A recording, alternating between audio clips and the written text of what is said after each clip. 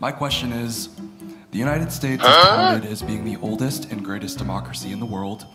We are also well known for our presidential system of government. Coming from a parliamentary system, do you believe that a parliamentary system is a more democratic institution than a presidential system? Well, thank you very much.